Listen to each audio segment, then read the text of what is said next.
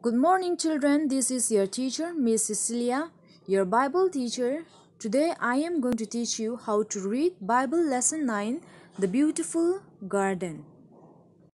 Memory verse: Obey my voice and I will be your God. Jeremiah chapter 7 verse 23.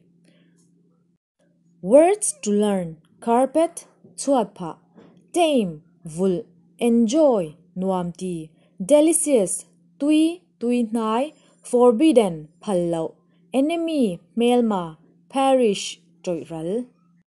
Write yes or no. Were Adam and Eve happy in the Garden of Eden? Yes.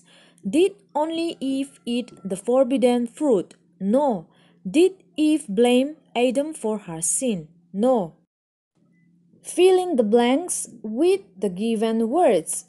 Hide, laughed, angels, kindly, serpent. Number 1, Adam and Eve were visited by angels.